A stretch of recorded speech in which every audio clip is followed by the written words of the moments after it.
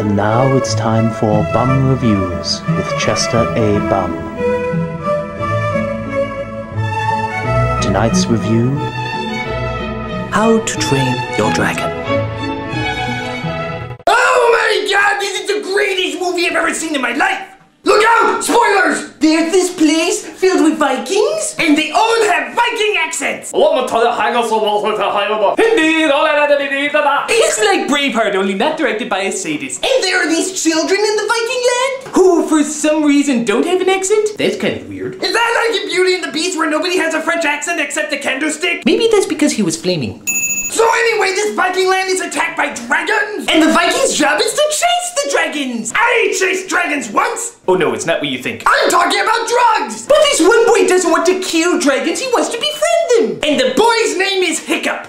That's a weird name. It's like naming a kid Cough, or Gesundheit, or Chester. So Chester actually ends up catching a dragon, and he befriends him. And the dragon is so cute. He looks like a kitty cat mixed with a fire-breathing demon. You know, like Lady Gaga. Boom, boom. So he decides to name the dragon Toothless, even though he has teeth. But at first it looks like he doesn't have teeth, and then he grows them out. So technically his name should be Deceivingly Toothless. That was my cousin's name. And it turns out Hiccup figures out how to fly toothless. And the flying scenes are so cool. It really feels like you're flying on the damn thing.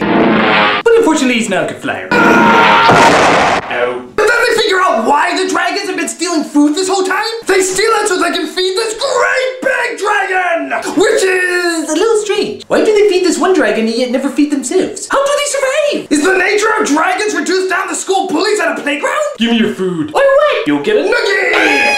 Wait, can't I just run away from you and never come back? Oh, I'll find you. You will? Probably not, but if I do, I'll give you a noogie! Okay. So Hiccup's father finds out that he's been training the dragons, and he gets really mad, and he's like, "You're not my son." Well, technically, I sort of am. Well, metaphorically, you're not!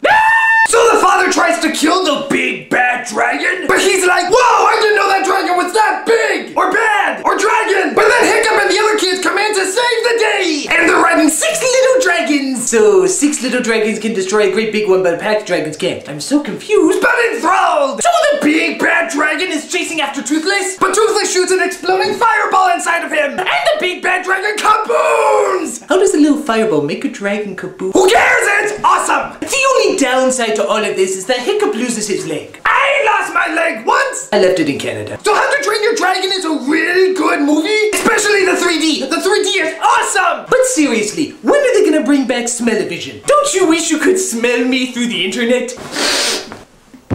This is Chester A. Bum saying, change! You got change! Oh, come on, help a guy out, will ya? Come on, change! Well, can you at least